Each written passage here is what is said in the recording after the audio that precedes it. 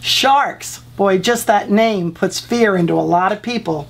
They're afraid to go swimming. They think they might see one of these. Hi there. Oh, hello. Are you talking about me? Actually, I am. I'm talking about sharks. I'm a shark. Yeah, you are, but you're a little one. Do you know sharks have been around for over 400 million years?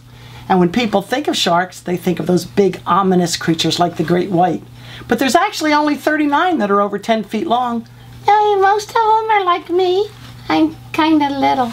Yeah, you are. But you have all of the attributes of a real shark. We're going to be drawing a shark today. And we're going to be looking at their shape. I look like a torpedo. Yeah. And they have gill slits, and they have a dorsal fin. And teeth. Oh boy, do they have teeth. Teeth. Yeah, they got a lot of teeth. They got like 5 rows of teeth. And look at mine. Well, we're going to look at them later when we draw them, okay? All right.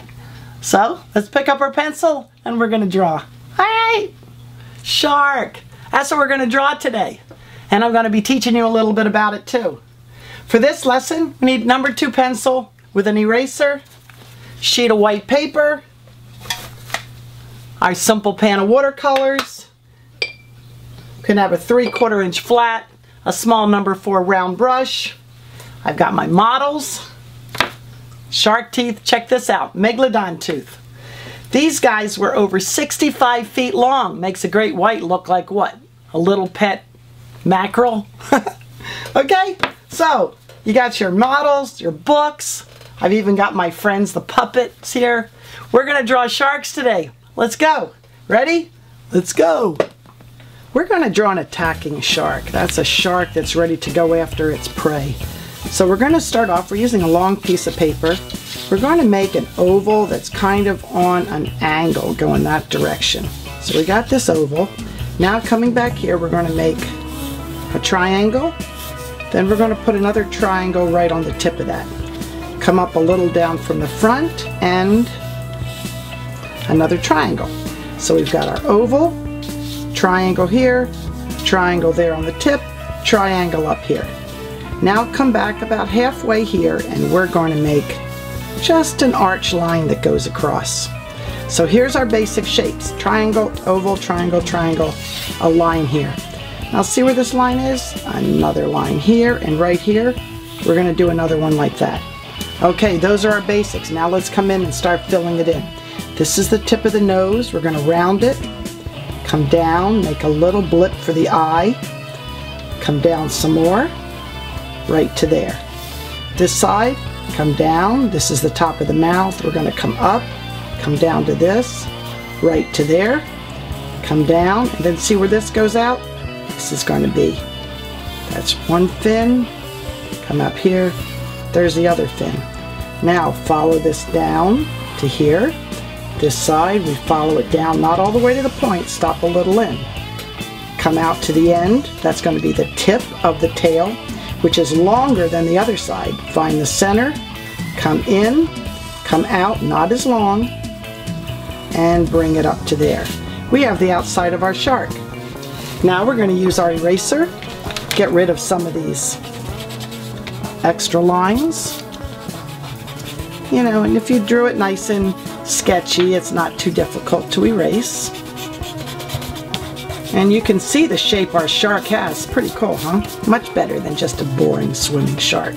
Because when the sharks attack, they get pretty violent. And they take on these different postures like this. Right in here, we can put the eyeball. They have a very good sense of smell. We put our nostrils there. Bring the belly up a little bit here. Put in a line up here for the lips, because they do have that. Now for the teeth. 5 rows of teeth. Let's go. Let's just do some sharp areas right through there. Let's bring them up on this side. We're only seeing really 1 row here. Coming down here, he's got a couple more fins. 1 here, 1 there, 1 inside there. You can round this a little if you want. You can show a little bit of the splashing water around him. And there he is. We can shade him in if you'd like.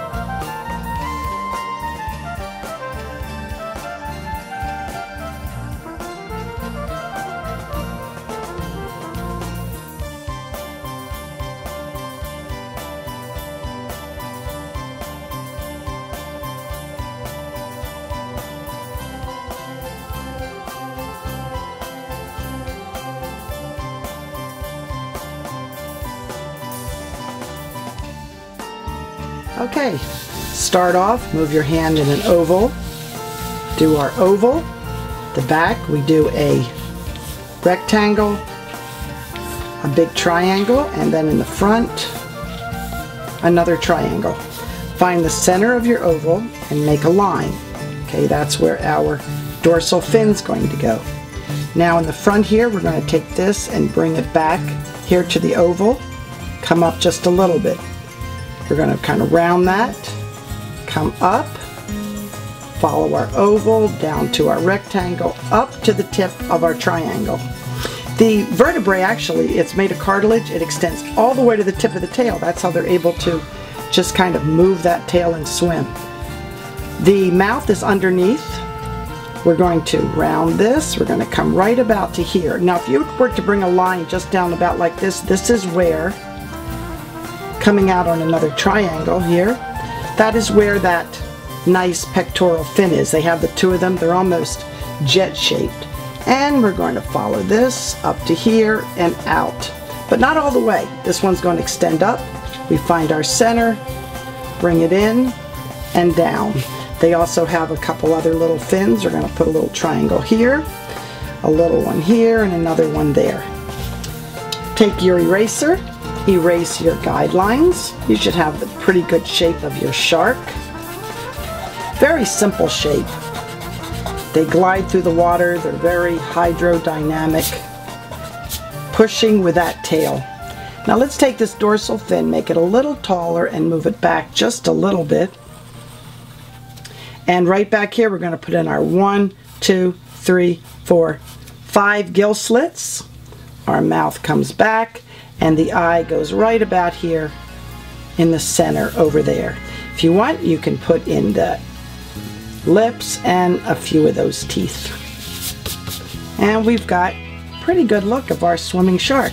Now, where do we find these sharks? Well, people usually see them cruising above the water to where that would be the top of the water, but they're often around the bottom. So let's just put in a big rock formation behind it. You could even put some sea urchins back there if you want. And a little bit here, and that shows that they do smoothly swim along the bottom. We can put some color on this, or you can just add a little more shading. But there we have our swimming shark.